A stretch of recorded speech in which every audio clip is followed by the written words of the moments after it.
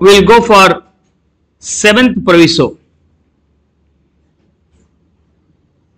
Shares cost of acquisition being 100, sale consideration being 150.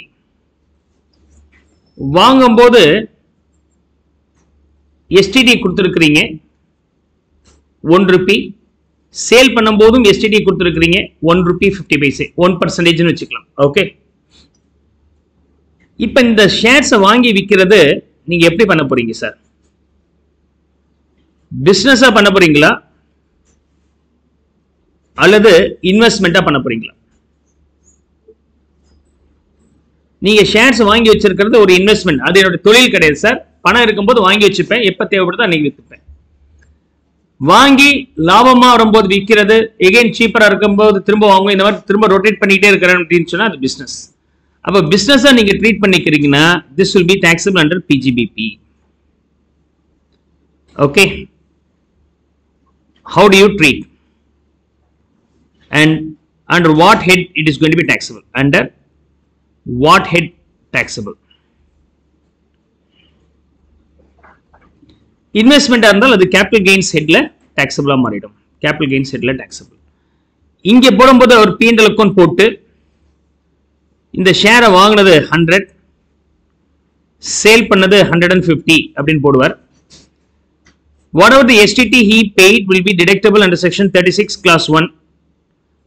Okay, subclass 13 and 15 13 and 14 பார்த்தோம். Okay, 12, 13, 14 and 15 ல பார்த்தோம். So the 2 rupees 50 paise can be deductible. So balance is taxable. 47.5 will be the PGBP for the taxation purpose.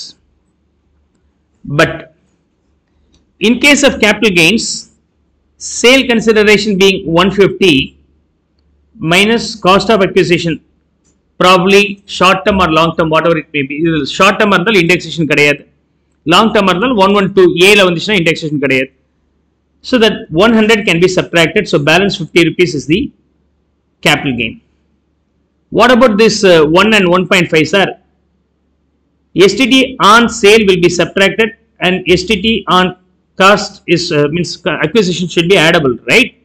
இது cost தானேப்பா. 100 plus 1 101 ரூபாய் கொடுத்துருக்கீங்க. விற்கும்போது 150 ரூபாய் வந்து 1 ரூபாய் கமிஷன் அந்த STT போக நமக்கு 148.5 கொடுத்திருப்பார். இதை எடுக்கணுமானா இல்ல, இது எடுக்க கூடாது. Security transaction tax on purchase will not be addable. Security transaction on sale will not be subtracted from the sale consideration in the case of capital gain. நீங்க எதுல கால்குலேட் பண்றீங்கன்னு பாருங்க. நீங்க கேபிட்டல் கெயின்ஸ்ல கொண்டு வர போறீங்கன்னா 50 rupees is your capital gains, அதுவே PGBP ல இருந்தால் 47.5 will be your PGBP. Is that clear? So அப்ப எது பெட்டர்? எது பெட்டர்? PGBP காமிக்கிறது பெட்டரா, கேபிட்டல் கெயின்ஸ் கால்குலேட் பண்றது பெட்டரா? If it is capital gain, it is going to be taxable at the rate of 20%. PGBP ல வந்தால் நார்மல் டாக்ஸ் ரேட்ல வந்துரும், 30% க்கு வந்துரும்.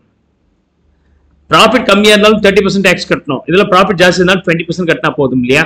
So you have to understand that, right? Come on, make a note of it.